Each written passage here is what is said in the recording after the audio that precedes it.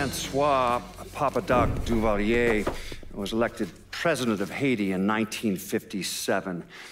By 1959, he had created a secret police called Tonton Macoute, and people started to flee. Most of them settled in the southern United States. Now, mixed in with the good, hard-working people were hardened criminals. They formed the backbone of what became the Haitian gang. Now, Lincoln found out they set up in the swamps and were led by a man named Baca. You and Father James done already? We got jumped by the Haitians. It's time you level with me. Tell me what's really going on. Yes. I suppose it is.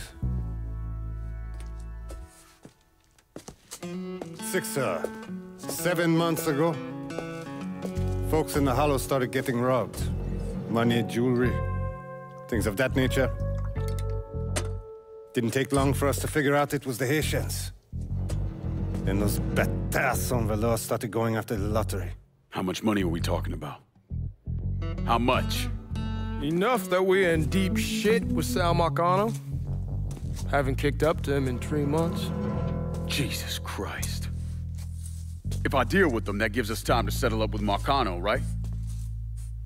Let me worry about Sal. He and I go way back. But this thing with the Haitians, it's time for it to end. You and Ellis need to handle it. How we gonna find them? Back in the 20s, folks used to pull salt out of the bayou. They even built themselves a little shanty town. When the Depression hit, they abandoned it. That's the only place this could have come from. We're gonna need guns and ammo. Call this number.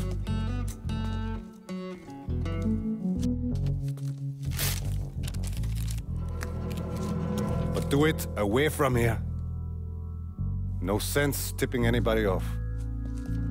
Or we could sweep the Hollow, track down and kill every last one of those cocksuckers, then we wouldn't have to worry about it. The last thing folks in this neighborhood need to see is colored people killing each other.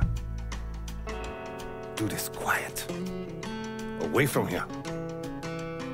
Once we eliminate whoever's running the show, the rest of them will go down on their own. Trust me. All right, soldier boy. I'll follow your lead. Be careful here. Those Haitians are a hard people. Do not ever underestimate them.